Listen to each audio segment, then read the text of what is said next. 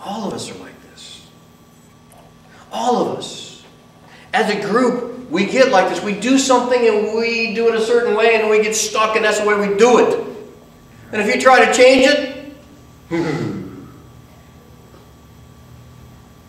you may have to die. Or get fired. But if you try to change it, you're not going to be liked. You're not going to get Christmas cards. Right? Because we always send out Christmas. No. We tend to fall into this same trap when we talk about religion and spiritual things. And religion is basically doing something the same way over and over again because you do it religiously, right? This is what you do. And sometimes we can drop God completely out of that equation. We can just forget about Jesus and we do what we do. And we do it on these times of the year and this is how we do it and this is what we do. Can you imagine? The love that you have for Jesus makes it hard for you to imagine. Someone willing to kill him in order not to change. Do you remember at the very beginning of this book when we met Nicodemus? Remember Nicodemus? Right? Came to him at night. He was a member of the Sanhedrin. Right?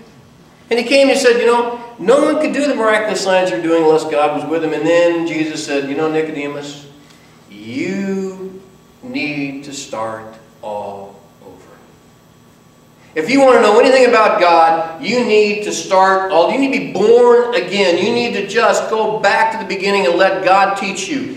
That's what he told Nicodemus. Nicodemus says, how could that be? I mean, we're your people. We're following your law. We're keeping your, we're building your temple. We're doing all these things. And then God came to visit them and they were willing to kill him in order not to change. Do you see why John put this in the book? But what about personally? Forget the corporate thing. What about personally? Do you ever do this personally? Is there anything in your life that God is encroaching on? Something that you really don't want to change? And folks, I don't know what that is for you. You don't know what that is for me. But your own conscience does. You know what you struggle with. You know if it's gossip. You know if it's being judgmental. You know if it's some sexual sin. You know if it's lying. You know what it is. And already as I'm listing them, you've got your guard up. And I've got my guard up. And it says, no. We're not going near that one. No, we're not going to change that. No, you're not going to take me away. You're not going to come and take away my lifestyle and what I like. You're not going to do it. Matter of fact, you can die. At some point, we confess that Jesus was Lord. God is God. And we're not. Jesus is Lord. He is fit to control our lives. He is the one that can control us. He's the one that says, this is good for you. This is for your well-being. But maybe there's some part that you haven't let go.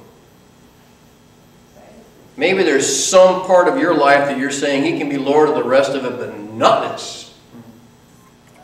And before you're going to change that, before you're even going to face that, before you're even going to look at the idea of changing, it'd be better off He just went and died. Well, He did die. He did. He gave His life up willingly. Amen. For that part of your life that you have trouble letting go. Amen. He gave up His life because you desperately need it. We celebrate that every week. Amen. Every week we get together and we celebrate the sacrifice Jesus made, and He did it willfully. He did it on His own so that someday your heart would be soft enough that you could feel secure enough in His love, that you could feel enough trust to say, I'm going to let this one go. I'm going to turn this over to Jesus. I'm going to quit being prejudiced. I'm going to quit being judgmental. I'm going to quit talking about people behind their back. I'm going to change me. I'm going to let Jesus be Lord of that area of my life. How many miracles does He have to do? He just raised a man from the dead.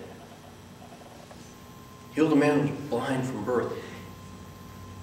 Caused a man to walk and paralyzed. He is qualified to be your Lord and your Savior.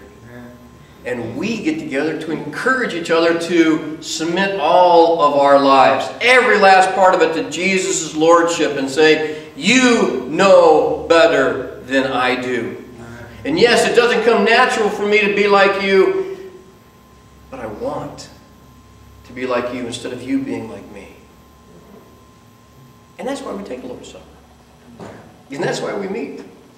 And that's why we face these things as they come up in our life and we turn them over to Jesus and say, well, I am so thankful you've been so patient with me.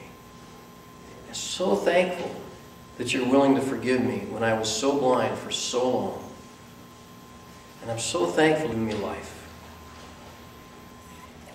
Prepare us for the Lord's Supper. We're going to sing number 425, verses 1 and 2. And we're going to think about the sacrifice that Jesus made. And we're going to think about the parts of our lives that we're willing to turn over and not turn over to Him.